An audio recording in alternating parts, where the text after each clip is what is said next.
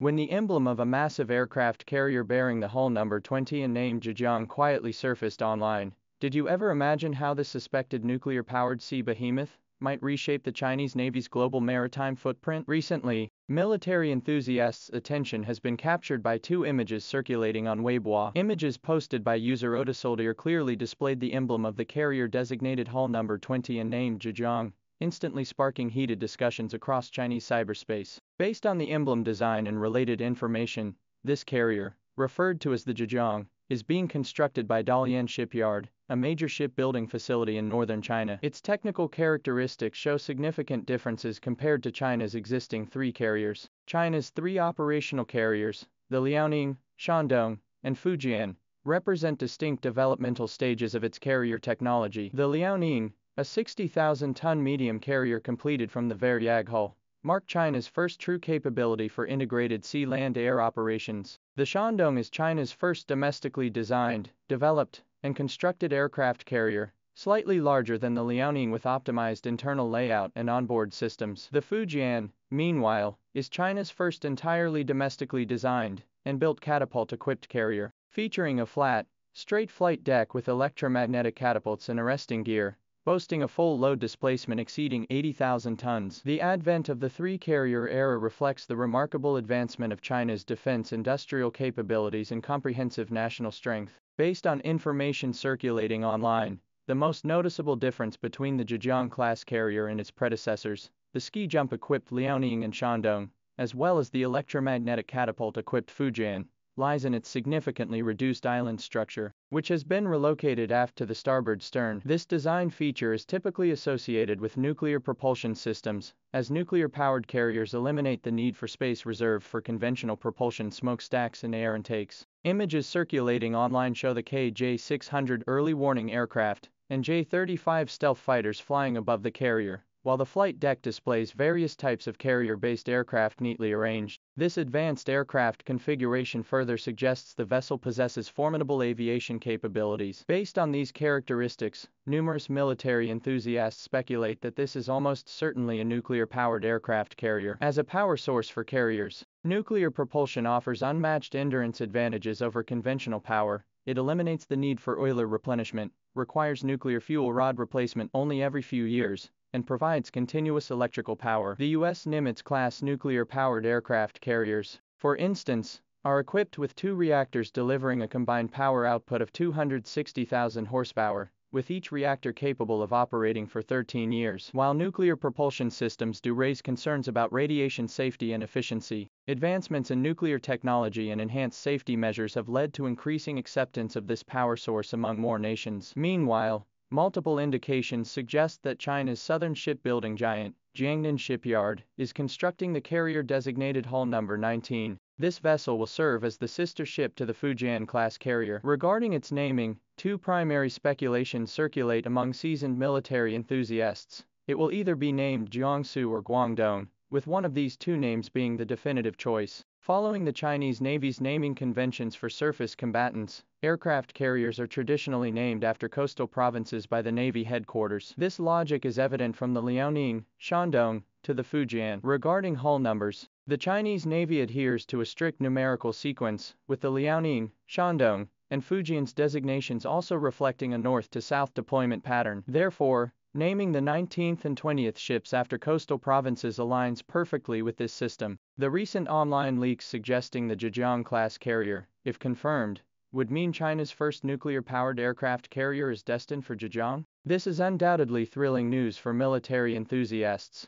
in Zhejiang and finally settles the long-standing speculation surrounding the naming of the 20th nuclear-powered carrier. If confirmed, Zhejiang, China's economically prosperous coastal province in the east, will proudly welcome the first nuclear-powered aircraft carrier in the history of the Chinese Navy. Regarding the specific parameters of the Zhejiang-class carrier, such as displacement, number of elevators, electromagnetic catapult tracks, hangar area, and aircraft capacity, the information circulating online has not provided detailed coverage, reportedly to avoid disclosing sensitive information. However, one noteworthy point is that according to a report by the 1945 military website 2 years ago, China's planned Type 004 nuclear-powered aircraft carrier is projected to have a full load displacement exceeding that of the Nimitz-class carriers, and potentially surpassing even the Ford class, possibly becoming the largest aircraft carrier in human history by displacement. Should the Zhejiang project proceed steadily, it could very well become a true supercarrier, likely equipped with nuclear propulsion,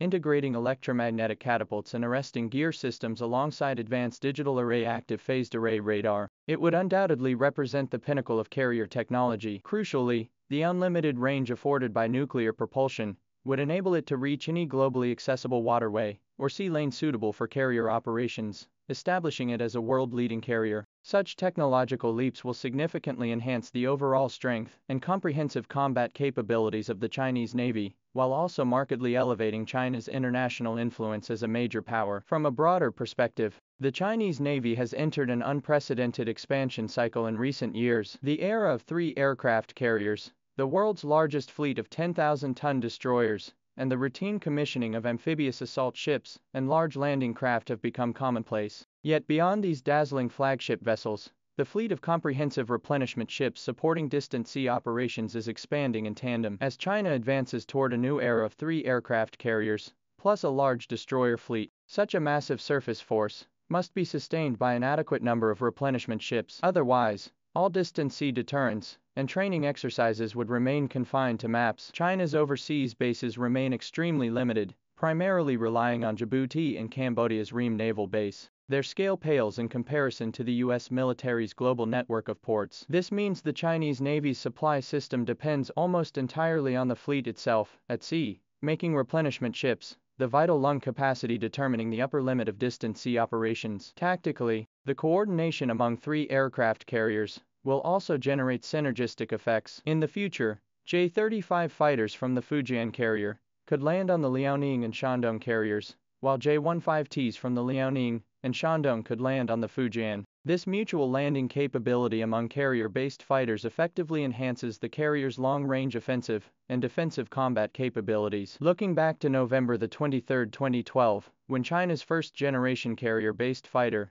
the J-15, successfully took off and landed on the Liaoning, the carrier-style sensation went viral, announcing to the world that the Chinese Navy had acquired long-range strike capabilities. 13 years later, the Chinese Navy has evolved from a single-carrier era to a 3-carrier fleet, and now news of the nuclear-powered Zhejiang-class carrier has emerged. The Chinese Navy's aircraft carrier journey has progressed from initial breakthroughs to independent innovations, then to technological leaps, and now advances toward nuclear propulsion. Compared to conventional carriers, nuclear-powered vessels offer significant advantages, particularly their virtually unlimited endurance. This allows carrier strike groups to operate extended periods in distant waters, without frequent port calls for refueling, a critical capability for navies pursuing global reach. Of course, nuclear propulsion systems also carry inherent drawbacks, such as nuclear radiation safety risks and the inherent inefficiency of secondary circuits, driven by low-pressure saturated steam. However, with advancements in nuclear technology and accumulated operational experience, nuclear propulsion systems now incorporate multiple effective safety measures